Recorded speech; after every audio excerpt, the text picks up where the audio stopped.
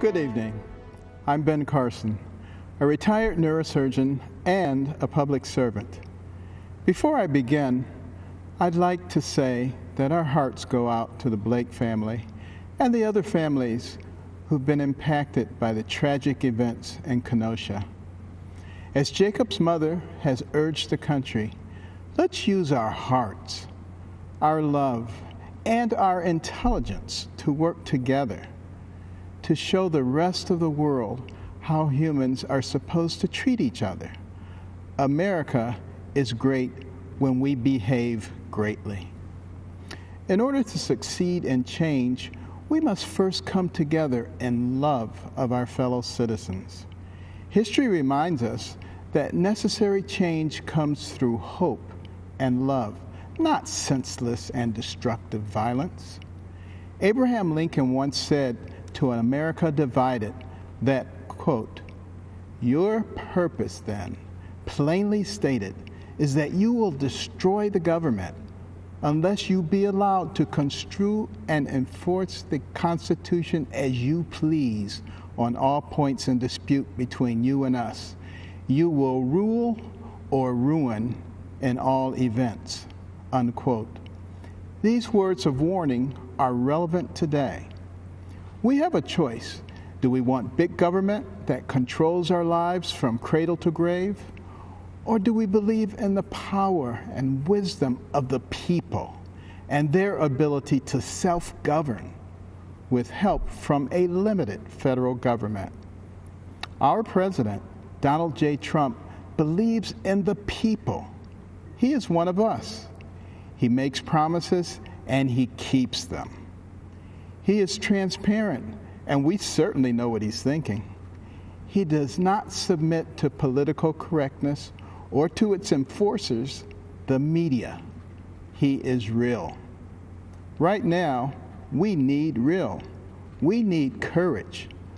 We can't cower in the corner and hope that no one calls us a name, believing that will keep us safe. That is not courage, and that will not lead us to a good and just place. We must remember all those who sacrificed everything in order to give us freedom, and we must be willing to do the same for those who come after us. President Trump does not dabble in identity politics. He wants everyone to succeed and believes in the adage, "A rising tide lifts all boats." Many on the other side love to incite division by claiming that President Trump is a racist. They could not be more wrong. Years ago, Jesse Jackson gave Donald Trump an award for the economic opportunities he created for black people. In Palm Beach, Florida, Donald Trump led the crusade to allow blacks and Jews into private clubs and resorts. One of the first things he did as president was bring the Office of Historically Black Colleges and Universities into the White House so that it could get proper attention and financial support. Before the pandemic, African American unemployment was at an all-time low. President Trump accomplished prison reform. He created incentives to encourage investors to become involved with economically deprived areas of America. He strongly supports school choice, fully recognizing that no matter what circumstances a person is born into, they can achieve success with a good education. It was true for me.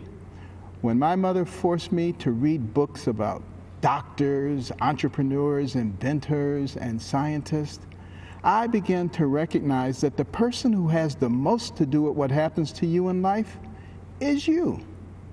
My mother always told me, "Ben, you can do anything, but I will never allow you to become a victim." It was then that I stopped listening to the people who were trying to convince me that I was a victim and that others were responsible for my victimhood. What is racist is the fact that African Americans have the highest abortion rate.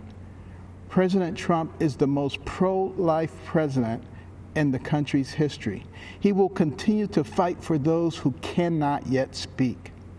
The vision of a shining city upon a hill came from Jesus' Sermon on the Mount. America is that shiny city. We are the beacon of hope for the world. At this moment in time, President Donald Trump is the man with the courage, the vision, and the ability to keep it shining brightly.